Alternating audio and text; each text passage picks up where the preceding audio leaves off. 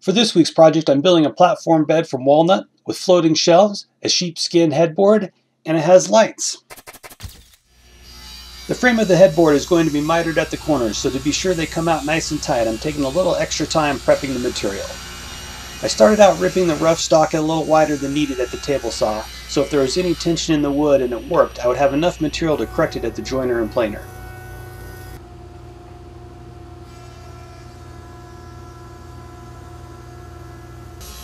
Once I had all the material squared up, I set up a feather board at the table saw to help keep it tight to the fence while I ripped it to the final width. I then set up the table saw to cut the miters. Since the material was a bit long, I clamped it to the miter gauge to help keep the material from wobbling around during the cut. This helped make a nice, perfect 45-degree miter.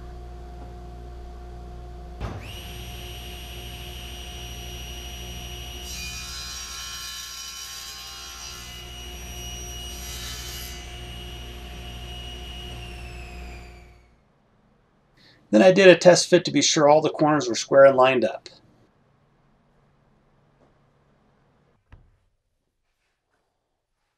Once I was satisfied with the fit, I used some CA glue to add some pine blocks to give me something to clamp to hold the joints tight while glue up.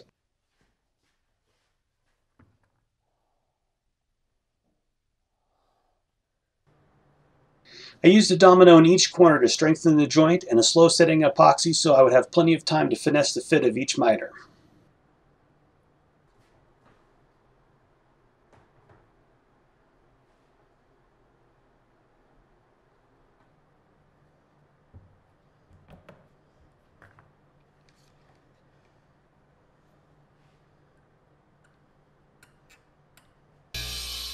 While the frame was drying, I moved on to making the bed rail to go underneath the headboard. This piece is what the mattress supports will be attached to. Since the support would be hidden under the mattress, I used alder as a cheaper wood. Once I had the piece cut to length, milled flat, and squared at the joiner, I cut it to final width at the table saw.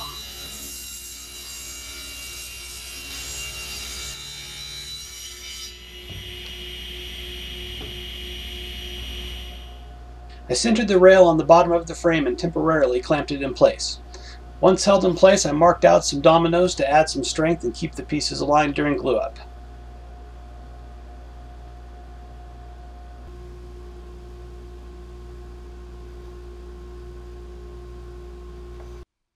From there it was gluing in the dominoes and spreading some glue on the rail and clamping it up.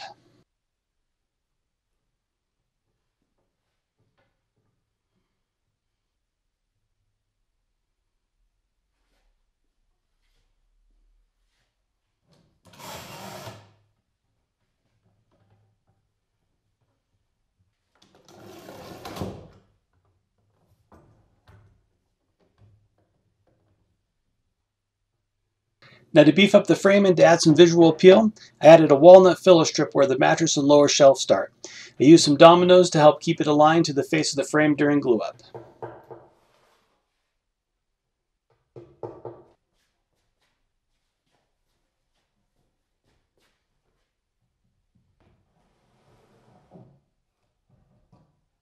I used parallel clamps that were long enough to catch the top rail of the headboard frame to keep everything in plane.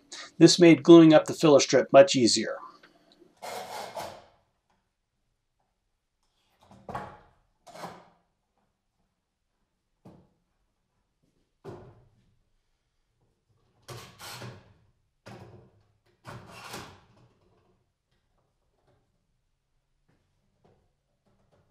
The headboard is almost done except for the floating shelf and sheepskin, but I'll come back to that towards the end of the build. Right now I'm joining and milling up some 4/4 alder for the frame that supports the mattress. These are going to be attached to the side skirt boards and footboard. I ripped them just tall enough so they would accept the knockdown hardware and set just below the walnut platform to hold the mattress in place.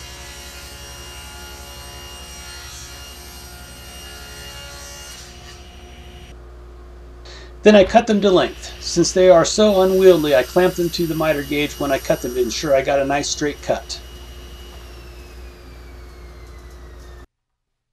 Then I milled up a piece of walnut for the skirt part of the footboard and glued the alder mattress support to it.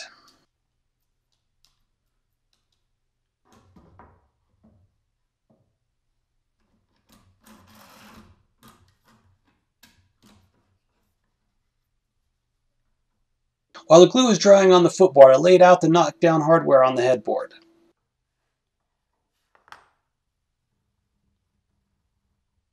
I built a plywood jig the same width as the hardware and clamped it down to my layout lines. To set the depth of cut, I bottomed out the router bit and used the hardware itself to set the depth stop on the router.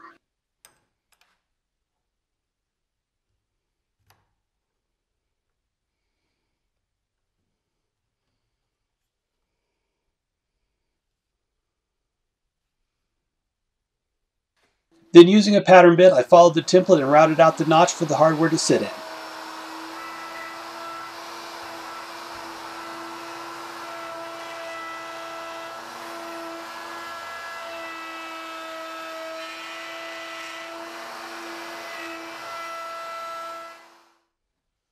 I cleaned up the round corners left by the router bit and repeated the same process for all 4 corners of the bed.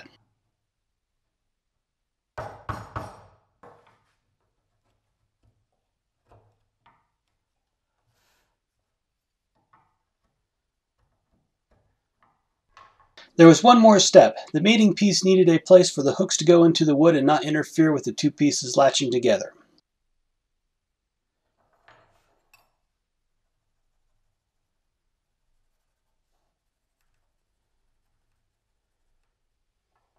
I laid out the relief slots with a pencil and using a similar width router bit, I freehand routed out the slots.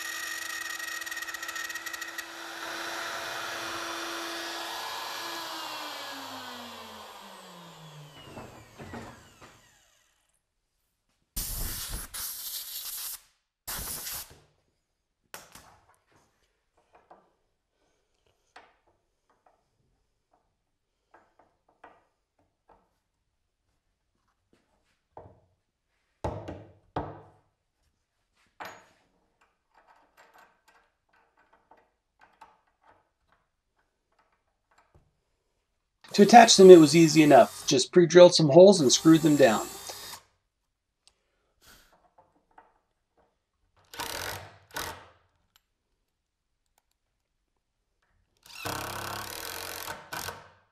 Then it was the same operation for attaching the mating pieces to the skirt board. Now I'm on to building the walnut skirt boards, ripping the width and milling to thickness. I cut them to length using the same clamping methods as before. This has worked out really well at getting perfectly square ends on long boards. I wanted to be sure I couldn't see the end grain of the alder on the headboard, so I notched the side skirt boards so it would hide the end grain when installed. I held the piece in place and laid out for the notch.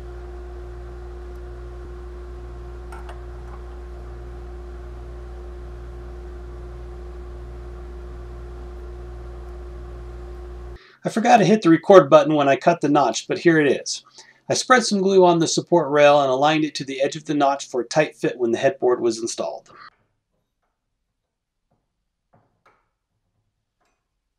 Once I got it all lined up, I just tacked it in place with a brad nail while I lined up the other end. There was a slight bow in the center, so I pulled it in place with a clamp and put a few brads in it until the glue dried. Then I milled up some 8/4 walnut for the platform frame that is going around the mattress. Cut it to length with the same clamping method to the miter gauge.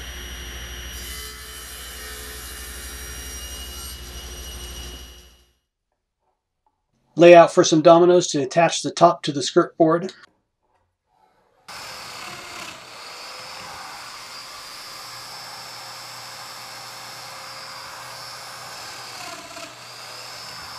And glued and clamped it all together. It took a bit to get the first few dominoes lined up, but once it was together, the dominoes kept it all lined up while I got it in the clamps.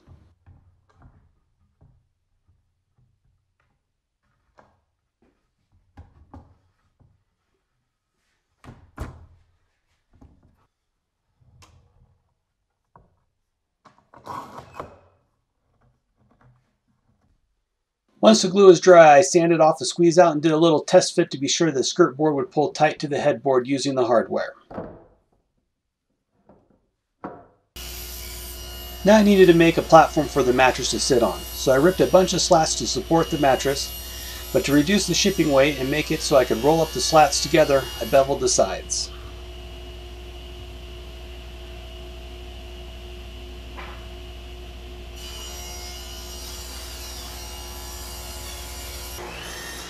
I cut each one to length and test fit them. I installed them the full length of the bed. If you don't use a box spring, the mattress has to be fully supported underneath or you void your warranty. Before I was done, I did install a center support using the same hardware as the sides to help support the mattress slats. Then at the end of the build, I stapled on some nylon strapping to keep all the slats together during shipping and allowed me just to roll them up together.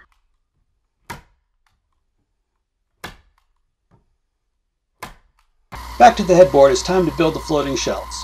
Since the shelves are going to be modern in design, with no end grain showing, I'm going to veneer them and miter all 4 corners.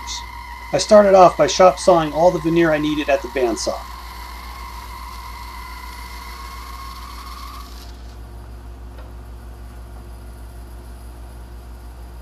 And then cleaned up the saw marks at the planer.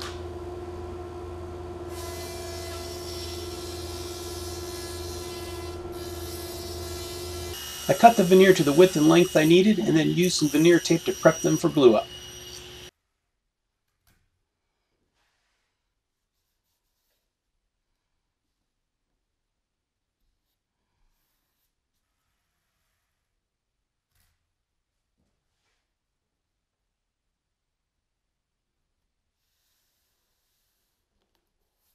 Had quite a few parts to glue up, so I got the veneer bag ready to go so I wouldn't waste any time and I could load the bag quickly. I always glue the seam in case there's any shrinkage in the veneer, it won't pull apart at the seam.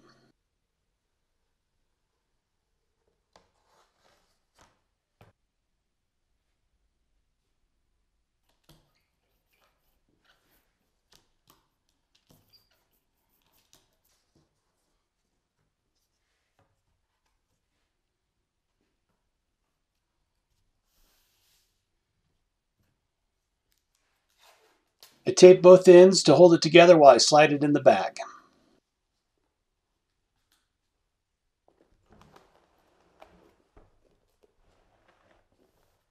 I kept an eye on the clock so I wouldn't go too long between the first piece I added glue to and the time I needed to seal the bag to apply pressure.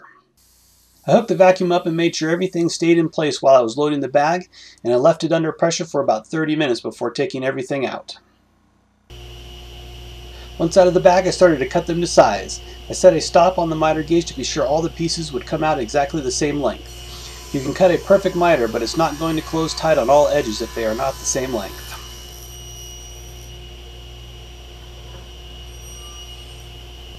While I had the stop set up on the miter gauge, I cut the front and side pieces as well. Then I ripped all the parts to the appropriate width. Since the shelves have 5 pieces to hold together and I have to get 8 miters lined up perfectly at the same time, I added a few dominoes to act as a third hand to help hold things in place while I got everything adjusted. To cut the dominoes on these narrow fronts, I screwed a stop block to my table with opposing 45-degree angles so it would trap the narrow pieces, making it safer to cut the mortises.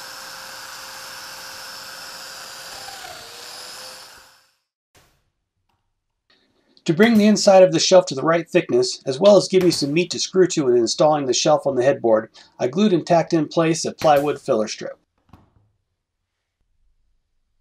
Then I started applying the glue and dominoes to all the surfaces as I worked my way around the shelf.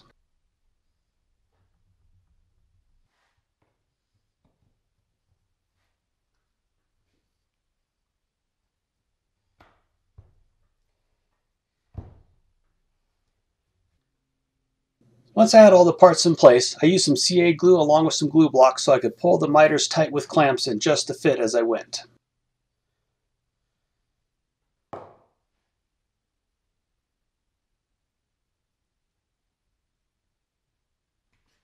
I used a slow setting epoxy for this glue up so I had plenty of working time to make adjustments to ensure I had tight miters on all sides.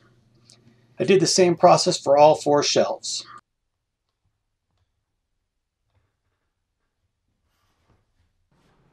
Once the epoxy was dry, I removed the clamps and knocked off the glue blocks with a light tap from a mountain chisel.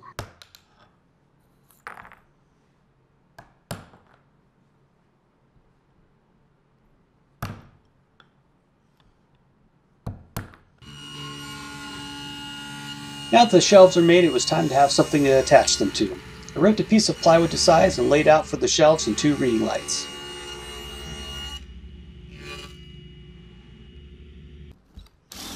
I drilled a hole on each side of the plywood for the base of the reading lights to go through. I then attached a spacer block so the upholsterer would know how big the base of the light is. I used the forcer bit just to help keep things lined up.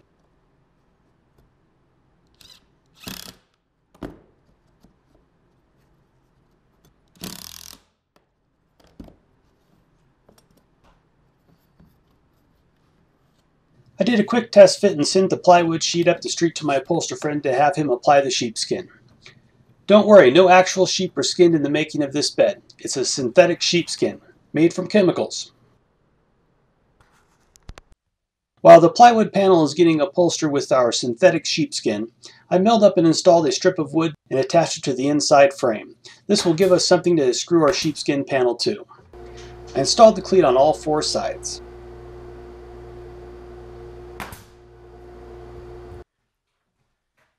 Once I got the sheepskin back from the upholsterer, I unwrapped it and it slid perfectly into place.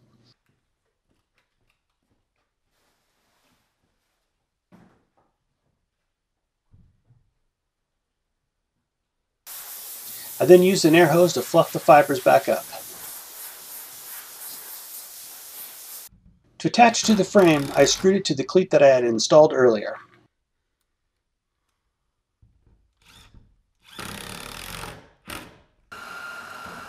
Now it was time to install the floating shelves, but I needed to make a custom bracket to give the shelves some strength in case someone got a little frisky, they wouldn't rip off the shelves. So I started out cutting some flat bar with the same width as the shelves and cleaned up the burr with the grinder.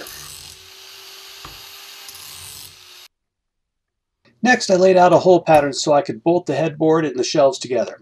I center punched each hole so the drill bit wouldn't wander when I got it started. Then I just spent some time at the drill press drilling out all the holes.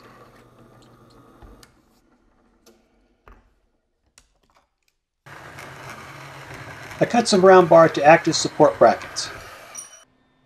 Then built a jig out of scrap plywood to hold the pieces in place as I welded them together.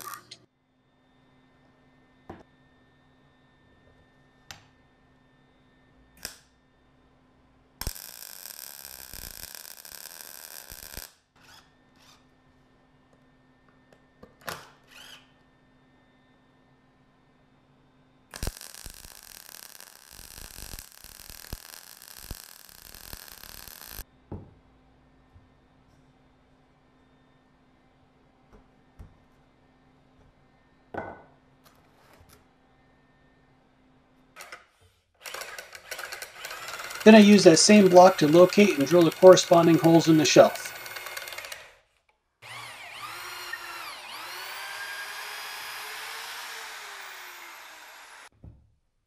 I slid the brackets in from the backside and attached them with some screws, and then slid the shelf onto the brackets, securing them with some long lag bolts.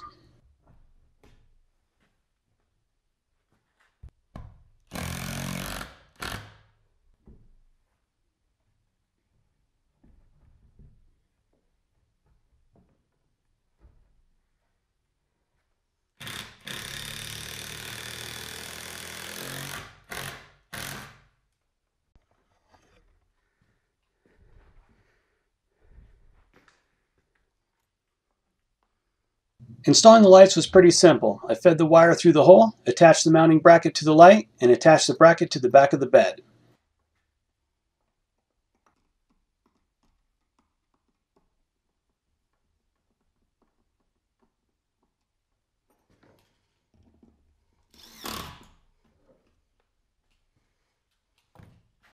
Before shipping it off, I put a nice piece of plywood over the back to cover up all the wires and screws, and I have a completed finished bed.